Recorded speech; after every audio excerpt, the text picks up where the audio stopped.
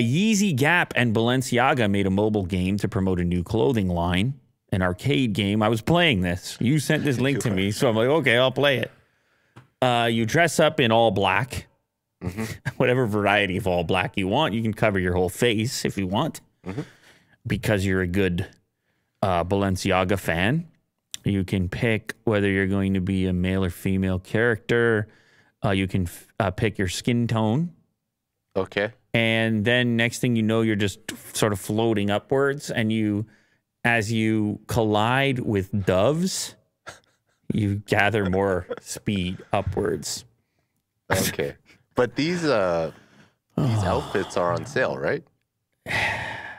So it's not really a game. It's just like a character creation. Well, it is a game. It keeps score, and it happens in the web. Challenge? You can try it in the web browser. Yeah, you try to get as many doves as you can. I don't know. It's like a meme. It's obviously kind of humorous, and there's a joke aspect to it, but there's also serious music playing, and if you don't collide with enough doves, you eventually start to fall down. And if you like in this case, this is about to be game over here. No doves, I die. Oh, okay. And then so you get and then you get a score.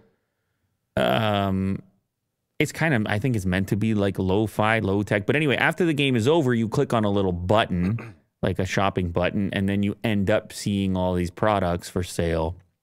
Yeezy, Gap, Balenciaga collection, where you can spend $200 for the t-shirt or $300 for the hoodie, and definitely not Gap prices.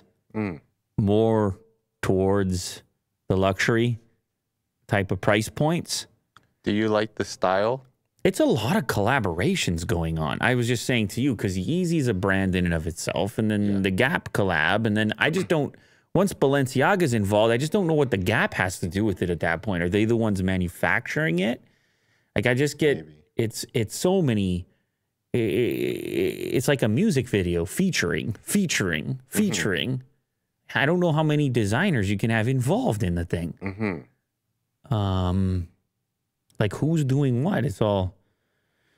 Anyway, it's not the first time that a luxury brand has created a game or tried to get into that realm. Balenciaga has partnered with Fortnite in the past.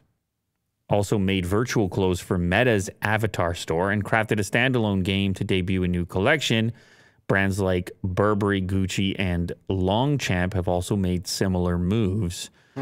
Will you be buying these outfits, Will? Would you consider it to be your style? Yeah, I'll take them all. Okay. Good to hear. Glad we're on the same page there.